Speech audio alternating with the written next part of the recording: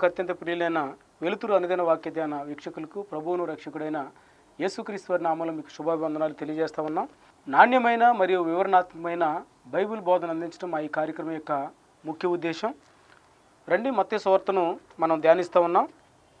నిన్నటి తరగతిలో మనం విశ్రాంతి దినాన్ని దేవుడు ఏ ఉద్దేశంతో విశ్రాంతి దినాన్ని ఇచ్చాడు, దాన్ని మనం ఆచరించాలా ఆచరించకూడదా, విశ్రాంతి దినం కంటే గొప్పవాడు ప్రభువు అయి ఉన్నాడని, విశ్రాంతి దినాన్ని ఆచరించిన దాన్ని బట్టి మన రక్షణ ఆధారపడి లేదని, యేసుక్రీస్తులో మన విశ్వాసం ఉంచితేనే మహావిశ్రాంతిలో మనం ప్రవేశిస్తున్నామని, అటువంటి ఆచారాలను దేవుడు కొట్టివేశాడని, కాబట్టి విశ్రాంతి దినం కంటే గొప్పవాడు అంటే మనం యేసుక్రీస్తు ప్రభువు అని మనం నిన్నటి తరగతిలో మనం చూసాం. క్రీస్తునందు విశ్వాసం ఉంచితే మహావిశ్రాంతిలోకి వెళ్తున్నామని, క్రీస్తునందు విశ్వాసం ఉంచకపోతే మనం దేవుని యొక్క మహిమలోకి ప్రవేశించమని నిన్నటి తరగతిలో మనం చూసాం. ఈరోజు దానికి కంటిన్యూస్గా మత్తయి సువార్త 12వ అధ్యాయము 15వ వచనం నుంచి 32 వచనాలు మనం ధ్యానించాలి. ఈ 15వ వచనం నుంచి 32 వచనాలను మనం రెండు భాగాలుగా విభజించవచ్చు. 15వ వచనం నుంచి 21వ వచనం వరకు చూస్తే యేసుక్రీస్తు ప్రభువారు దేవుడు ఏర్పాటు చేసుకున్న సేవకుడు అని యేసు ప్రభువారి గురించి కొన్ని విషయాలు మనకు అర్థమవుతాయి. 22 నుంచి 32 వచనాల వరకు మనం చూస్తే యేసుక్రీస్తు ప్రభువారు దేవుని దగ్గర నుంచి వస్తున్న శక్తితో ఆయన కొన్ని అద్భుతాలు చేస్తున్నారు. బయలుజేబులు యేసుక్రీస్తు ప్రభువారి గురించి అక్కడ మనం వివరాలు చూస్తూ ఉంటాం. మొదటగా 15 నుంచి 21 వచనాలు మనం చూద్దాం. యేసు ఆ సంగతి తెలుసుకొని అచ్చటి నుండి వెళ్ళిపోయాను, బహుజనులు ఆయనను వెంబడింపగా. ఇక్కడ నిన్నటి తరగతికి కొనసాగింపుగా విశ్రాంతి దినాన్న యేసు ప్రభువారు ఒక ఓచ చేయగలవాడిని అంతకుముందు స్వస్థపరిచాడు సమాజ మందిరంలో. స్వస్థపరిచినప్పుడు పరిసయ్యులు అది చూసి ఈయన ధర్మశాస్త్రం ప్రకారం విశ్రాంతి దినాన్ని ఆచరించట్లేదు, చేయకూడని పని ఆయన చేశాడు అంటే ఒక వ్యక్తిని బాగు చేయటం యేసు ప్రభువారు చేసిన తప్పుగా పరిసయ్యులు భావించి ఆయన్ని చంపాలి అని ఆలోచన చేస్తూ ఉంటారు. 14 వచనాలు మనకు కనిపిస్తూ ఉంటుంది. అంతట పరిసయ్యులు వెలుపలికి ఆయనను ఎలాగూ సంహరింతుమా అని ఆయనకు విరోధంగా ఆలోచన చేస్తారు. యేసు ప్రభువారు వాళ్ళ హృదయాల్లో ఉన్న ఆలోచన ఎరిగి, ఎందుకంటే ఆయన దేవుడు కాబట్టి వాళ్ళ హృదయాల్లో ఉన్న ఆ సంగతి తెలుసుకొని అచ్చటి నుండి వెళ్ళిపోయినట్టుగా మనం చూస్తున్నాం. అయితే కొంతమంది ఉన్నారు, బహుజనులు ఆయనను వెంబడించారు, ఆయన ఫాలో అవ్వుకుంటూ చాలామంది ఆయన వెంట వెళ్ళినట్టుగా చూస్తూ ఉన్నాం. 16వ వచనంకి వచ్చేసేపాటికి ఆయన వారిని అందరినీ స్వస్థపరిచి తన్ను ప్రసిద్ధి చేయవద్దని వారికి ఆజ్ఞాపించను. ఎవరైతే ఏ అక్కర్ల నిమిత్తం వచ్చారో, ఏ జబ్బులతో బాధపడుతూ బాగు చేయించుకోవడానికి సరైన డబ్బులు కూడా లేక ఆర్థికంగా ఇబ్బంది పడుతున్న వాళ్ళు ఎందరైతే తన దగ్గరకు వచ్చారో వాళ్ళందరినీ దేవుడు తన కృప చొప్పున స్వస్థపరుచుకుంటూ వెళ్ళాడు. అందరినీ స్వస్థపరిచాడు, అందరినీ బాగు చేశాడు. బాగు చేసి ఒక మాట చెప్తున్నాడు, ఏమనంటే తనని ప్రసిద్ధి చేయొద్దనే వాళ్ళకి ఆజ్ఞాపించాడు. ఆయన ఒక కమాండ్ ఇచ్చాడు. ఏంటంటే నన్ను మీరు ప్రసిద్ధి చేయొద్దు, మీకు జరిగిన దాన్ని ఎవరికి మీరు చెప్పాల్సిన పని లేదు, దీన్ని బట్టి మీరు దేవుని స్తుతించండి సరిపోతుందని వాళ్ళకి చెప్పాడు. అంటే యేసుక్రీస్తు ప్రభువారి యొక్క వినయం కానీ, తన తగ్గింపు కానీ, సెల్ఫ్ డెనియల్ అంటాం, అంటే స్వీయ తిరస్కరణ, తనకు రావాల్సిన అంటే తను దేవుని మహింపరచడం కోసం ఈ భూమి మీదకి వచ్చాడు. దేవుని మహింపరచడమే తన పనిగా యేసు ప్రభువారు పరిగణించుకున్నారు. కానీ తను గణపరచబడాలని అన్నదాన్ని కూడా దేవుడు పరిత్యజించుకొని ఆయన అద్భుతాల వల్ల చేసినప్పటికీ కూడా ఎవరూ చేయని గొప్ప మిరకిల్స్ అద్భుతాలు చేసినప్పటికీ ఆయన నన్ను తగ్గించుకొని వినయంతో స్వీయ తిరస్కరణతో తనను ప్రసిద్ధి చేయవద్దని వాళ్ళకి ఆజ్ఞాపించి అక్కడి నుంచి పంపిస్తారు. అయితే 17వ వచనం నుంచి మనం చూస్తూ ఉంటే యెషయా గ్రంథంలో యెషయా ప్రవక్త ద్వారా దేవుడు సెలవిచ్చిన మాటలు యేసుక్రీస్తు ప్రభువారిలో నెరవేరటం మనం చూస్తూ ఉంటున్నాం ప్రవచనాత్మకంగా. 17వ వచనం అంటున్నాడు, ప్రవక్త అని యెషయా ద్వారా చెప్పినది నెరవేరినట్లు అలాగూ జరిగిను. ఎందుకని దేవుడు ఇటువంటి గొప్ప అద్భుతాలు, సూచిక్రియలు, స్వస్థతలు, మిరకిల్స్ యేసుక్రీస్తు ప్రభువారు చేస్తున్నాడంటే యెషయా ద్వారా చెప్పబడింది నెరవేరినట్లు ఇలాగ జరుగుతుంది. అదేంటంటే 18వ వచనంలో చెప్తున్నాడు, ఇదిగో ఈయన నా సేవకుడు, ఈయనను నేను ఏర్పరచుకుంటుని. యేసుక్రీస్తు ప్రభువారు ఎవరంటే he's the servant of God, అంటే దేవుని యొక్క సేవకుడు మరియు దేవుని చేత ఏర్పాటు చేసుకొనబడిన వ్యక్తి. దేవుని చేత ఏర్పాటు చేసుకున్న వ్యక్తి దేనికోసం ఏర్పాటు చేసుకొనబడ్డాడంటే ఒక గొప్ప విమోచనాన్ని ప్రపంచానికి ఇవ్వటం కోసం, అంటే రిడెంప్షన్ వర్క్ ఆఫ్ గాడ్. దేవుని యొక్క విమోచనాన్ని అంటే ప్రజలు సర్వమానవాళిని తమ పాపాల నుంచి విడిపించడానికి వాళ్ళకి క్రయధనంగా వాళ్ళు చేసిన పాపాలను బట్టి క్రయధనంగా తన పరిశుద్ధ రక్తాన్ని చిందించి తన ప్రాణాన్ని పెట్టి మూడో దినాన తిరిగి లేవటం కోసం విమోచనను సంపూర్తి చేయటం కోసం దేవునికి ఒక సేవకుడిగా, విమోచనకి ప్రజలందరికీ విమోచకుడిగా యేసుక్రీస్తు ప్రభువారు దేవుని చేత ఎన్నుకొనబడి ఏర్పాటు చేయబడి దేవుని సంకల్పాలను నెరవేర్చడానికి ఈ భూమి మీదకి వచ్చిన అతను అని మనం గమనించాలి. అంటే Jesus was God servant in the great work of redemption and Jesus was chosen of God for the redemption work. అంటే విమోచనాన్ని, అంటే సర్వమానవాళికి విమోచనాన్ని ఇవ్వటం కోసం దేవుని చేత ఏర్పాటు చేయబడి దేవుని చేత పంపబడిన వ్యక్తిగా యేసు ప్రభువారిని మనం చూడాలి. అంటే కాలం పరిపూర్ణమైనప్పుడు దేవుడు తన ప్రియకుమారుని లోకానికి పంపించాడు. ఎందుకని లోకానికి పంపించాడంటే మన యోహాను సువార్త 3:16 చూస్తాం. దేవుడు లోకాన్ని ఎంతో ప్రేమించెను, కాగా తన అద్వితీయ కుమారునిగా పుట్టిన వాని యందు విశ్వాసముంచు ప్రతివాడు నశింపగా నిత్యజీవం పొందినట్లు ఆయనను అనుగ్రహించెను. దేవుని సేవకుడిగా దేవుని యొక్క విమోచన కార్యాన్ని సంపూర్తి చేయడానికి యేసు ప్రభువుని దేవుడు ఎందుకని పంపించాడంటే మనలందరినీ ప్రేమించాడు కాబట్టే మనకు రావాల్సిన శిక్షణ ఆయన మీద వేసి మనల్ని శిక్ష నుంచి విముక్తి ప్రసాదించడానికి, నరక శిక్ష నుంచి మనల్ని తప్పించడానికి యేసుక్రీస్తునందు ఎవరైతే విశ్వాసం ఉంచుతున్నారో ఆయన ద్వారా పరలోక రాజ్యం ప్రవేశించడానికి దేవుడు యేసు ప్రభువుని పంపించాడు అని యోహాను సువార్త 3:16 మనం చూస్తున్నాం. అంటే మన ఎడలున్న తన ప్రేమని యేసు ప్రభువు ద్వారా పంపించడాన్ని బట్టి మనకి ఆయన ప్రేమను వెల్లడి చేశాడు. కాబట్టి యేసు ప్రభువారు దేవుని యొక్క సేవకుడు, దేవుని పని చేయడానికి వచ్చాడు. తూచా తప్పకుండా దేవుడు తనకిచ్చిన పనిని నెరవేర్చి దేవుడిని భూమి మీద మహింపరిచినట్టుగా మనం చూస్తున్నాం. దేవుడు యేసు ప్రభువారు అంటాడు, తండ్రి నువ్వు చేయటోకి నాకు ఇచ్చిన పని యావత్తు నేను చేసి నిన్ను ఈ భూమి మీద నేను నెరవేర్చాను అని కల్వరి శిలువలో తన ప్రాణాన్ని పెట్టే ముందు సమాప్తమైనది, it is finished, it is completed. అంటే తండ్రి నువ్వు నాకు ఇచ్చిన పని యావత్తు నేను చేశాను, చేసి నిన్ను నేను మహింపరిచాను అని విజయంతో సంతృప్తిగా తను ప్రాణాన్ని పెట్టడం మనం చూస్తూ ఉంటాం. ఆయన దేవునికి మంచి సేవకుడు. తర్వాత దేవుని చేత ఏర్పాటు చేసుకున్న ఒక పర్టికులర్, అంటే ఒక పర్పస్ఫుల్గా ఒక ఉన్నతమైన ఉద్దేశంతో దేవుని చేత ఏర్పాటు చేసుకున్న ఒక వ్యక్తి రిడెంప్షన్ వర్క్ కోసం, విమోచనం కోసం మానవాళికి ప్రతిగా తన ప్రాణాన్ని పెట్టడానికి ఏర్పాటు చేసుకునబడ్డాడు, తన ప్రాణాన్ని పెట్టాడు. కాబట్టి దేవుని చిత్తాన్ని భూమి మీద జరిగించాడు అనేది మనం చూస్తాం. అలాగే ఈయన నా ప్రాణమునికి ఇష్టడైన నా ప్రియుడు, ఈయన మీద నా ఆత్మ ఉంచెదను. యేసుప్రభువారి గురించి మళ్ళీ చెప్తున్నాడు, ఈయన నా ప్రాణమునికి ఇష్టడైన నా ప్రియకుమారుడు. Jesus is God's beloved sun. రండి యోహాను సువార్త 1:18 చూస్తే దేవుడు ప్రేమించిన వ్యక్తి, ఎవడును ఎప్పుడైనా దేవుని చూడలేదు, తండ్రి రొమ్మునున్న అద్వితీయ కుమారుడే ఆయనను బయలుపరచును. యేసు ప్రభువారు తండ్రి రొమ్మును ఆనుకొని ఉన్నాడు. తండ్రి రొమ్మునున్న అద్వితీయ కుమారుడైన యేసు ప్రభువారే తండ్రిని బయలుపరిచాడు. యేసు ప్రభువారు అంటాడు, నేను తండ్రిని బయలుపరచకపోతే తండ్రి గురించి ఎవరికీ తెలియదు, తండ్రి నా గురించి మీకు చెప్పకపోతే కూడా నా గురించి కూడా మీకు ఎవరికీ తెలియదు. త్రిత్వాన్ని మనం చూస్తాం ఇక్కడ. అంటే దైవత్వంలో ఉన్న ముగ్గురు వ్యక్తులు మనకు కనిపిస్తూ ఉంటాడు. తండ్రి మాట్లాడుతూ ఉన్నాడు ఈ ప్యాసేజ్లో, పరిశుద్ధాత్మని గురించి చెప్పాడు, యేసు ప్రభువారి గురించి కూడా మాట్లాడుతున్నాడు. అంటే దేవుడు ఒక్కడైనప్పటికీ దైవత్వంలో ముగ్గురు వ్యక్తులు ఉన్నారు. దైవత్వ విషయంలో ముగ్గురు సమానత్వాన్ని కలిగి ఉన్నారు, కానీ ముగ్గురికి వేరు విధులు ఉన్నాయి. వాళ్ళు చేయాల్సిన పనులు డిఫరెంట్గా ఉన్నాయి. అంటే one God with 3 different personalities. అంటే ఒకే దేవుడు కానీ ముగ్గురు వ్యక్తులుగా 3 వ్యక్తిత్వాలతో మనకి కనిపిస్తూ ఉంటాడు. ఆయన తండ్రి, కుమారుడు, పరిశుద్ధాత్ముడు. దీంట్లో ఒకరికంటే ఒకళ్ళు ఎక్కువని కాదు, దైవత్వ విషయంలో ముగ్గురు సమానంగా ఉన్నారు, కానీ వాళ్ళు చేయాల్సిన పనులు వేరువేరుగా ఉన్నాయి. తండ్రి చేయాల్సిన పనులు తండ్రి చేస్తున్నాడు, కుమారుడు చేయాల్సిన పని కుమారుడు చేస్తున్నాడు, పరిశుద్ధాత్ముడు చేయాల్సిన పని పరిశుద్ధాత్ముడు చేస్తున్నాడు. ఎవరిని విమర్శించుకోరు, ఎవరు కాంట్రడిక్ట్ చేయరు. బట్ దైవత్వంలో ముగ్గురు వ్యక్తులు కూడా యూనిటీగా ఉంటారు. ముగ్గురు దైవత్వ విషయంలో సమానంగా ఉంటారు, కానీ పర్సనాలిటీకి వచ్చేసేపటికి డిఫరెంట్గా మనకి కనపడుతూ ఉంటారు. ఇక్కడ యేసు ప్రభువారి గురించి దేవుడు చెప్తున్నాడు, నా ప్రాణమునికి ఇష్టడైన నా ప్రియుడు, నాకు చాలా ఇష్టమైన వ్యక్తి. ఇందా చూసాం కదా, దేవుడు లోకాన్ని ఎంతో ప్రేమించి తన అద్వితీయ కుమారుణ్ణి, తన రొమ్మును అనుకున్న కుమారుణ్ణి, తన జనితైక కుమారుణ్ణి ఈ లోకానికి పంపించినట్టుగా మనం చూస్తాం. నా ప్రియుడు, నాకు చాలా ఇష్టడైన వ్యక్తి ఈయనున్నాడు, ఈయన మీద నా ఆత్మనుంచాను. అంటే గాడ్ స్పిరిట్ ఇన్ క్రైస్ట్, అంటే యేసు క్రీస్తు ప్రభువారి మీద నా ఆత్మనుంచెదను. ఇక్కడ ఆత్మ అనే మాటకి అర్థం పరిశుద్ధాత్ముడు. అంటే యేసుక్రీస్తు ప్రభువారి ద్వారా మనకి పరిశుద్ధాత్మ దేవుడు అనుగ్రహించబడ్డాడు. ఇది యోహాను సువార్త 14 నుంచి 15 మరి 16 కూడా పరిశుద్ధాత్మయుడు యొక్క ఉద్దేశం ఏంటి, దేవుడు ఎందుకని భూమి మీదకి పరిశుద్ధాత్మను పంపిస్తున్నాడు అనేది యేసు ప్రభువారు అక్కడ మనకి చాలా వివరణ ఇవ్వటం మనం చూస్తూ ఉన్నాం. శిష్యులు బాధపడుతూ ఉంటారు, యేసు ప్రభువారు చనిపోతున్నారు, చనిపోయిన తర్వాత మూడో దినాన్ని తిరిగి లేచి తండ్రి దగ్గరికి వెళ్తానంటే చాలా బాధపడుతుంటారు. దానికి యేసుప్రభు ఏమంటారంటే, నేను తండ్రి దగ్గరికి వెళ్తున్నానని మీరు బాధపడొద్దు, నేను మీ తండ్రి దగ్గరికి వెళ్ళి మీకోసం నేను ఒక ఆదరణకర్తని ఈ భూమి మీద పంపిస్తాను, పరిశుద్ధాత్మ దేవుని పంపిస్తాను. నేను వెళ్ళటం మీకు ప్రయోజనకరం. నేను వెళ్ళకపోతే పరిశుద్ధాత్మ దేవుడు ఆదరణకర్తగా ఈ భూమి మీదకి రాడు. ఆయన వచ్చి చేసే పనులు కొన్ని ఉన్నాయి, నేను వెళ్ళి ఆయన మీకోసం నేను పంపిస్తాను.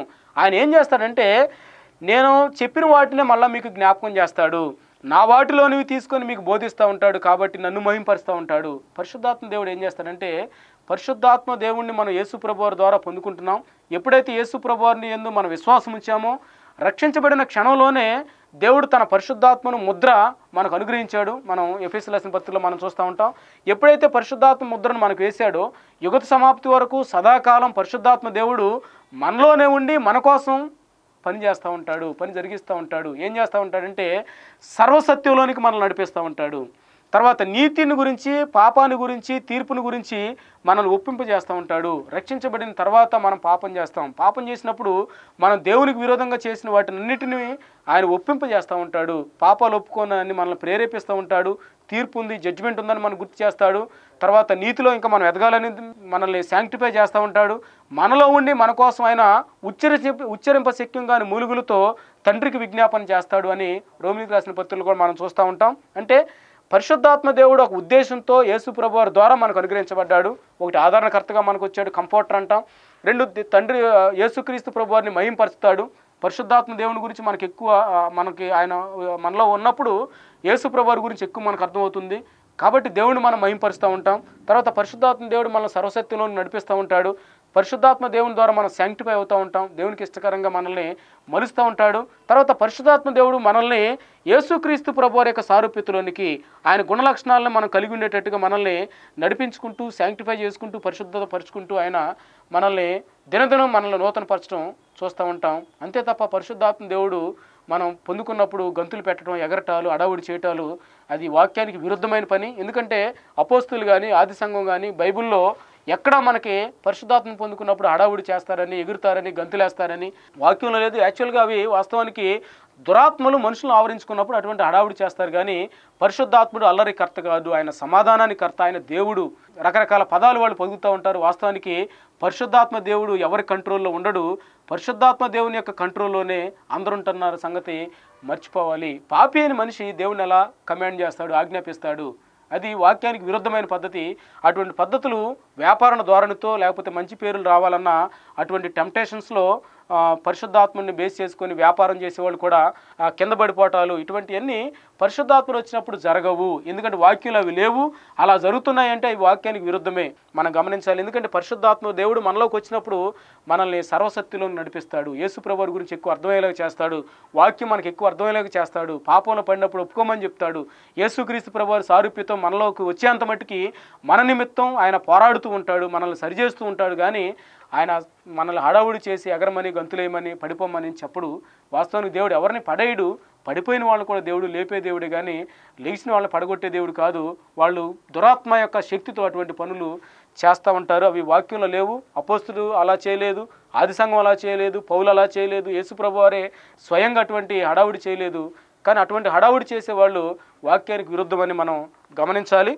ఇక్కడ యేసుప్రభు వారి ద్వారా మనం ఆత్మను పొందుకుంటున్నాం అని దేవుడు చెప్పాడు. తర్వాత ఈయన అన్ని జనులకు న్యాయ విధిని ప్రచురం చేస్తాడు. యేసుప్రభు వారు చేసే మరొక పని ఏంటంటే, జెంటైల్స్ ఉన్నారు, యూదులు ఉన్నారు, ఇశ్రాయేలీలు ఉన్నారు. యూదులు ఇశ్రాయేలీలు కానివారు మొత్తం కూడా అన్యులు, మనం కూడా అన్యులమే. యేసుప్రభు వారు వచ్చిన తర్వాత అన్యులకి యూదులకి మధ్య ఉన్న అడ్డుగోడను పడగొట్టాడు. ఎఫెసీయుల రాసిన పత్రిక 2వ అధ్యాయంలో మనం చూస్తాం. యేసుప్రభు వారు సంధి చేశాడు. ద్వేషపూరితమైన అడ్డుగోడను పడగొట్టి మనలందరినీ ఐక్యపరిచి అందరినీ ఒకే తాటి మీదకి తీసుకొని వచ్చాడు. అంటే యూదులకి వేరే రూలు, అన్యులకు వేరే రూలు లేదు. యూదులు రక్షించబడాలంటే క్రీస్తునందు విశ్వాసం ఉంచాలి, అన్యులు రక్షించబడాలన్నా యేసుక్రీస్తునందు విశ్వాసం ఉంచాలి. అందరికీ ఒకటే న్యాయ విధి. దాన్ని ఎవరు ప్రచురపరిచారంటే యేసుప్రభు వారు ప్రచురపరిచారు. అంటే Jesus Christ is the lord of all. యేసుప్రభు వారు అందరికీ దేవుడే కానీ కొందరికి మాత్రమే దేవుడు కాదు అనే సంగతిని మనం గమనించుకోవాలి. ఇక్కడ యేసుప్రభు వారి గురించి దేవుడు సెలవిచ్చిన, యెషయా ద్వారా సెలవిచ్చిన సంగతులు ఏంటంటే, 1 ఈయన నా సేవకుడు, 2 నేను ఏర్పాటు చేసుకున్నా, 3 ఈయన నా ప్రాణానికి ఇష్టడైన నా ప్రియుడు, 4 ఈయన ద్వారా ఈయన మీద నా ఆత్మనుంచాను, 5 ఈయన అన్ని జనులకు న్యాయవిధిని ప్రచురపరుస్తాడు అని చెప్తా ఉంటాడు. మరియు 19-20 వచనాలు కూడా యేసుప్రభు వారి గురించి కొన్ని వచనాలు మనకు కనిపిస్తూ ఉంటాయి. చూడండి, ఈయన జగడమాడడు, కేకలు వేయడు, వీధుల్లో ఈయన శబ్దం ఎవరికి వినబడదు. చూడండి, జగడమాడేవాడు కాదు, అరుపులు కేకలు పెడబొబ్బలు పెట్టుకుంటూ, అంటే పరిశుద్ధాత్మ ముసుగులోనో యేసుక్రీస్తు ప్రభువారి ముసుగులోనో ఇటువంటి హడావుడి చేస్తున్న వాళ్ళు ఇటువంటి వాక్యాలు గుర్తు చేసుకోవాలి. ఈయన జగడమాడే దేవుడు కాదు, కేకలు వేసే దేవుడు కూడా కాదు, హడావుడి చేసే దేవుడు కాదు. వీధుల్లో ఈయన శబ్దం ఎవరికి వినపడదు. అంతేకాదు, విజయం పొందుటకు న్యాయవిధిని ప్రబలం చేయుటకు ఈయన నలిగిన రెల్లును విరువడు, మకమకలాడుచున్న అవిసినారను ఆర్పడు. ఈయన ఎందుకోసం వచ్చాడంటే విజయం పొందటానికి, మనుషులకు తన విజయం ద్వారా విజయాన్ని సంతరింప చేయటానికి ఈయన వచ్చాడు. న్యాయవిధిని ప్రబలం చేయ వరకు ఈయన నలిగిన రెల్లును విరవడు, మకమకలాడుచున్న అవిసినారను ఆర్పడు. ఈయన నామందు అన్ని జనులు నిరీక్షించదురన్నది. ఏంటండి అవిసినారను గురించి కానీ నలిగిన రెల్లు గురించి కానీ దేవుడు మాట్లాడుతున్నాడు. దాని అర్థం ఈయన నామందు అన్ని జనులకు నిరీక్షణ ఉంది. ఇందాక మనం చూసాం, అన్యులకైనా యూదులకైనా యోధేతరులకైనా సరే ఈయన నామంలోనే నిరీక్షణ ఉంది. కాబట్టి అన్ని జనులకు న్యాయవిధిని ప్రచురం చేయడానికి మరియు అన్ని జనులకు నిరీక్షణను ఇవ్వటానికి ఈయన మనకి ఆధారంగా ఉన్నాడు. ఈయన నామంలోనే ఇటువంటి అన్ని జనులకు నిరీక్షణ ఉంది, అన్ని జనులకు న్యాయవిధిని ప్రచురం చేస్తాడు అని 18వ వచనంలో.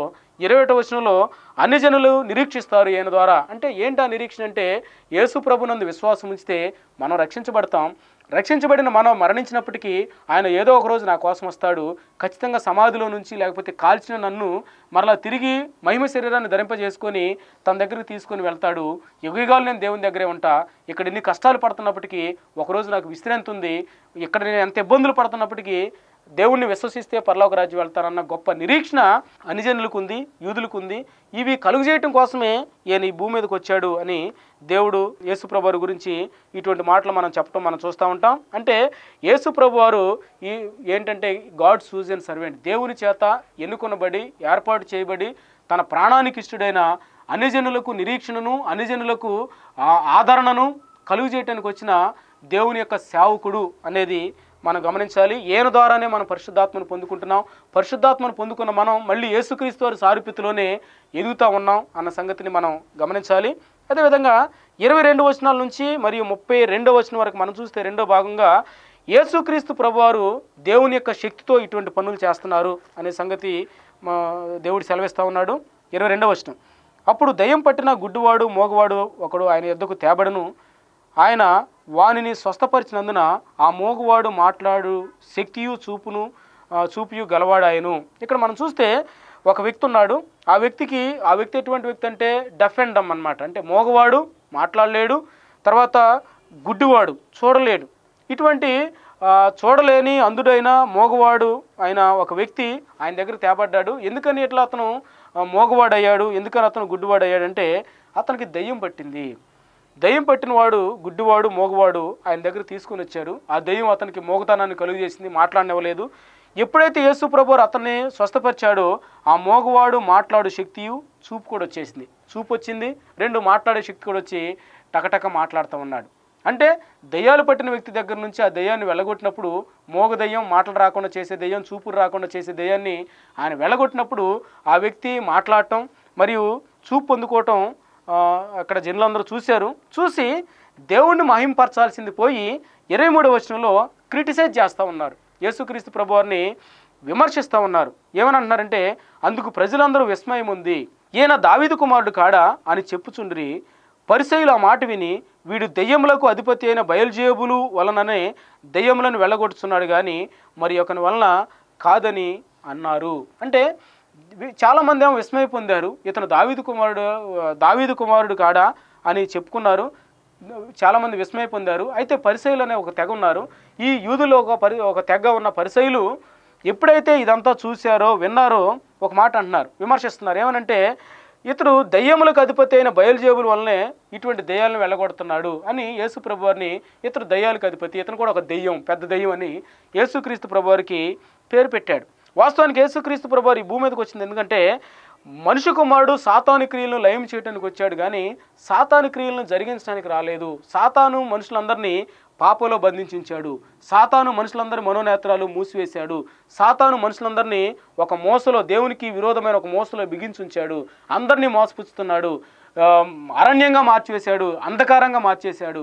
అటువంటి క్రియల్ని లయపరచడానికి వచ్చిన యేసుక్రీస్తు ప్రభు వారిని పరిశీలు ఏమన్నారంటే, స్వస్థపరిచినప్పుడు ఆ వ్యక్తికి ఉన్న దయ్యాలను వెళ్ళగొట్టినప్పుడు నిజంగా దేవుని స్తుతించాలి, దేవుని మహింపరచాలి. కానీ వాళ్ళు విమర్శన ధోరణితో యేసుప్రభుని ఏమంటారంటే, ఇదిగో దయ్యాలకు ఉన్న శక్తితో ఇతను బయలుజేబుల వల్ల దయ్యాలను వెళ్ళగొడుతున్నాడని యేసుప్రభు వారి మీద అటువంటి నింద మోపటం మనం చూస్తున్నాం. కానీ వెంటనే యేసుప్రభు వారు వాళ్ళకున్న తలంపులు ఎరిగి ఏమంటున్నారంటే 25వ వచనంలో, తనకు తానే విరోధంగా వేరుపడిన ప్రతి రాజ్యం పాడైపోతుంది, తనకు తానే విరోధంగా వేరుపడిన ఏ పట్టణమైనను ఏ ఇల్లైనను నిలవదు.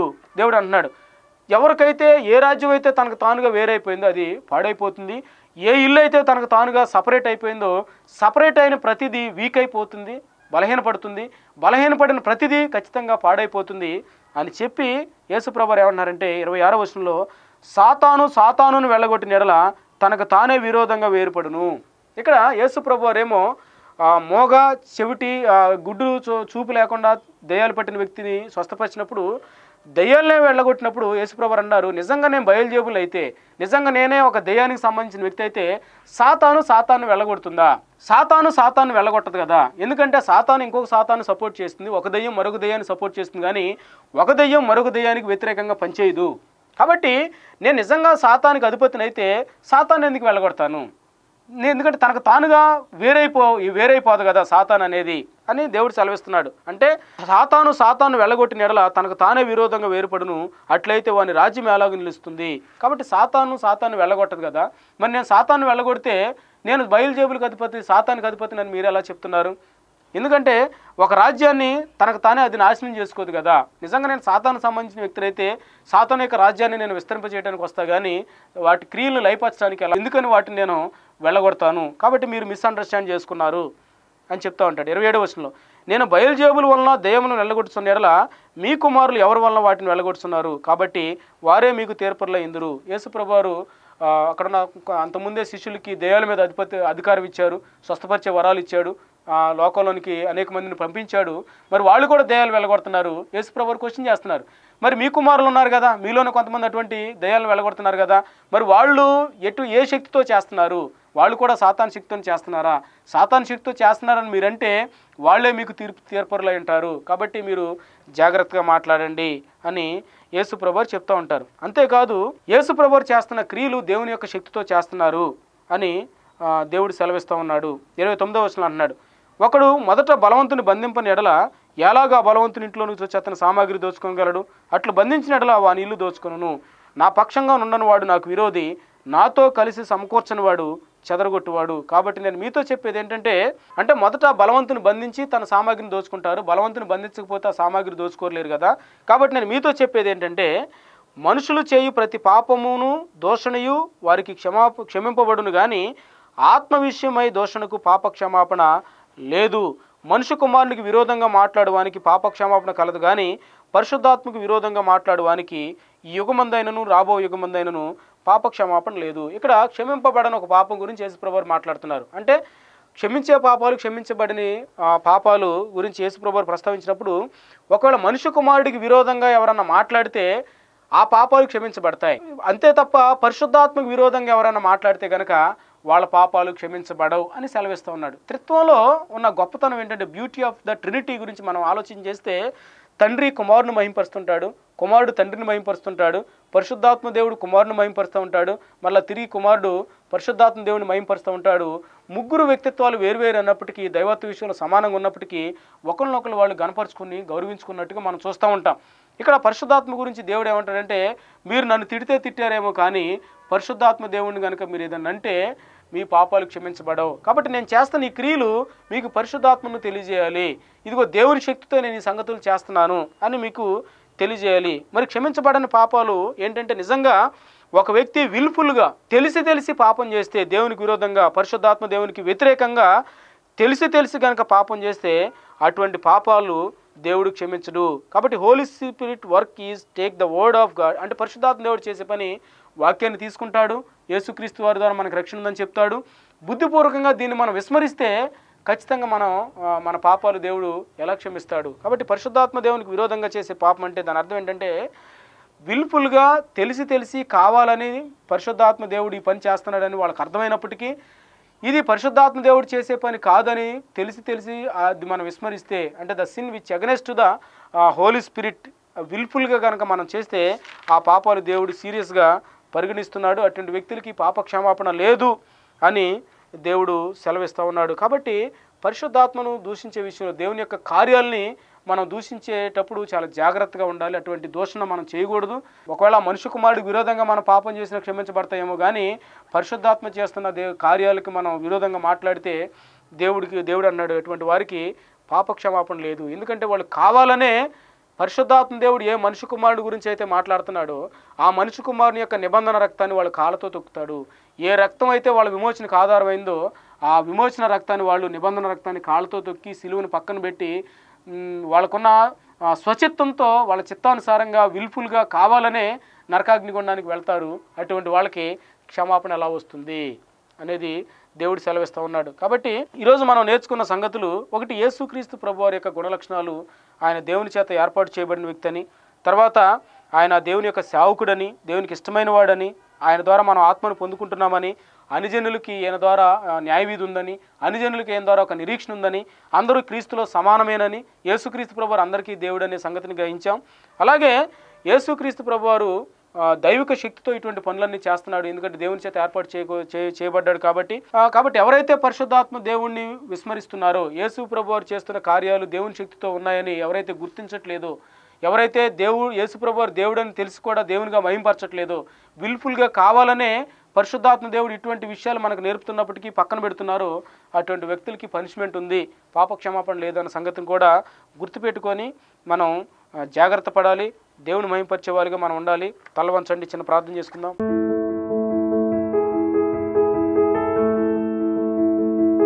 పరిశుద్ధ ప్రేమ మంగళ తండ్రి, నీ పరిశుద్ధ నామాన్ని బట్టి వందనాలు, స్తోత్రాలు. మాకు సెలవిచ్చిన నీ మాటను బట్టి నీకు వందనాలు ప్రభా. నిజంగా నాయన, మరి ఈ భూమి మీదకి మీరు ఒక ఉన్నతమైన ఉద్దేశంతో వచ్చారు. ఎన్నో స్వస్థతలు, విడుదల, విమోచన కార్యాలు మీరు చేస్తే నాయన మిమ్మల్ని సంహరించడం కోసం పరిశీలి ఆలోచన చేశారు నాయన. మరి మీరు దేవునికి సేవకుడని, దేవుని చేత ఏర్పాటు చేయబడ్డవారని, మీ ద్వారా మేము ఆత్మను పొందుకున్నామని, దేవా మీ ద్వారా అన్యజనులకు ఒక నిరీక్షణ ఉందని, మీ ద్వారా అందరూ రక్షించబడతారని, అందరికీ ఒకే న్యాయం నిరుతుందని తెలియజేసిన విధానాన్ని బట్టి నీకు వందనాలు. అదే రీతిగా ప్రభా, మరి పరిశుద్ధాత్మ దేవుడు మమ్మల్ని సర్వసత్యంలో నడిపిస్తున్న క్రమంలో అయ్యా నిన్ను మేము విస్మరిస్తే కనుక, పరిశుద్ధాత్మకు విరోధంగా కావాలని మేము కొన్ని విస్మరణకరమైన పనులు చేస్తూ ఉంటే ఖచ్చితంగా మాకు పనిష్మెంట్ ఉందని, పాపక్షమాపణ లేదని మీరు తెలియజేసిన నీ మాటను బట్టి నీకు వందనాలు చెల్లిస్తూ, మా ప్రియ బిడ్డలందరూ ప్రభువా నీ నామందు విశ్వాసం నుంచి రక్షించబడటానికి ప్రభువా, నిన్ను ఈ భూమి మీద మహింపరచడానికి మీరు సహాయం చేయండి. మీరే మహిమ ఘనత ప్రభావాలు పొందుకోండి. యేసుక్రీస్తు నామములో ప్రార్థిస్తున్నాము తండ్రి, ఆమెన్. God bless you.